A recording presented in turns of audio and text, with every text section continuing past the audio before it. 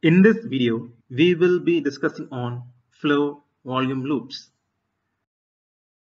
For better understanding, please watch the previous video on lung volumes and capacities. Let's plot the graph. The volume in liters is plotted along the x-axis.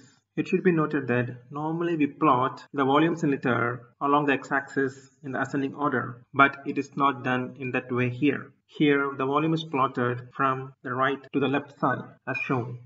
Flow rate in liters per second is plotted along the y-axis.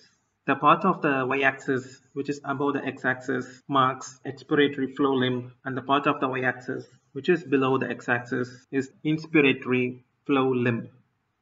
In the flow volume loop, the inspiratory flow during the maximal forced inspiratory effort is plotted, and in the same way, the expiratory flow during the maximal forced expiratory effort is plotted. Why does the inspiratory loop starts at this point in the x-axis? Note this point in the volume time graph also. It denotes the residual volume, that is the volume of air remaining in the lung after a maximal forceful expiration. Let's complete the inspiratory flow loop. After the maximal inspiration, now the person forcibly expires. This volume of air expired is called the forced vital capacity or the vital capacity. The forced vital capacity together with the residual volume is called the total lung capacity. The inspiratory curve is symmetrical and saddle shaped. The expiratory curve has an initial rapid rise phase. The peak of the curve denotes the peak expiratory flow rate. Then it is followed by a linear fall till the patient exhales towards the residual volume. The initial rapid expiratory phase is effort dependent and the latter linear phase is effort independent. That is, it depends on the elastic recoil of the lungs and the airway resistance, and it doesn't depend upon the expiratory effort. Let us just compare the flow volume loop during the maximal inspiration and expiration with the flow volume loop formed during a normal quiet respiration. This is how it looks. See the difference? The change in the shape of the flow volume loop can aid in diagnosis and localization in the airway obstruction. Let's discuss this now. In case of obstructive lung diseases like emphysema, asthma, the inspiratory curve is usually normal. There is decrease in the expiratory flow rate. The effort-independent part of the expiratory curve becomes concave upwards. As mentioned, this part of curve depends on the elastic recoil of the lungs and airway resistance. In emphysema, as there is a loss of lung parenchyma, there is less lung recoiling. So, the expiratory flow rate is reduced. And also due to secretions and bronchospasm, the airway resistance is also increased. So, these decrease the expiratory flow rate, thus leading to this concave upward facing effort independent part of the expiratory curve. Since there is more air trapping in obstructive lung disease, the residual volume increases and thus total lung capacity also increases without much change in the forced vital capacity. In short, the loop shifts to the left of normal.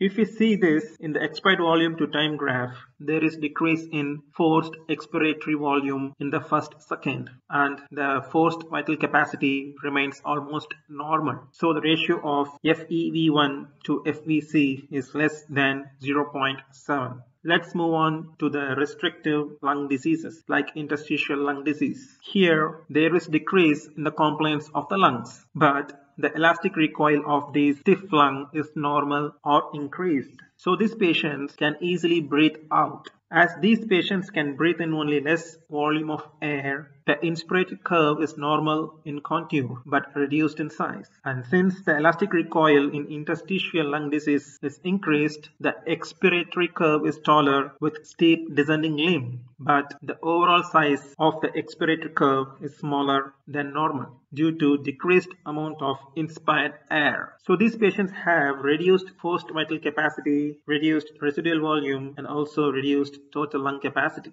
In short, the loop shifts to the right of the normal. If we see this in the expired volume to time graph, there is decrease in FEV1, but this decrease is proportional to the reduction in the forced vital capacity. So the FEV1 to FVC ratio remains normal. Or when there is more reduction of forced vital capacity, then FEV1 then the ratio is more than normal, that is more than 0.7. Let's move on to localization of airway obstruction by flow volume loops. First, we will discuss about variable extrathoracic obstruction like laryngomalacia, vocal cord abnormalities, and tracheomalacia of extrathoracic trachea. During inspiration, there is a negative intraluminal pressure. So, this in combination with the higher atmospheric extraluminal pressure, there is more airway narrowing in the extrathoracic part of trachea. So, the inspiratory flow rate is decreased, but during expiration, the intraluminal pressure is more than the extraluminal atmospheric pressure. So, the airway expands and there is no change in the flow rate during expiration. Next, we'll discuss about variable intrathoracic obstructions like tracheomalacia of intrathoracic trachea and tracheal tumors. During inspiration, the extraluminal pressure, that is pleural pressure, is negative when compared to the intraluminal pressure. So there is no flow obstruction during inspiration. So the inspiratory curve is normal. But during expiration, the extraluminal pressure, that is the pleural pressure, is positive and it is more than the intraluminal pressure. So it causes tracheal airway narrowing and there is reduction in the expiratory flow rates. In case of fixed airway obstructions like tracheal stenosis and goiter comprising the trachea, there is fixed stenosis of the airway. So both the inspiratory and the expiratory flow rates are reduced. Thus the loop look like this.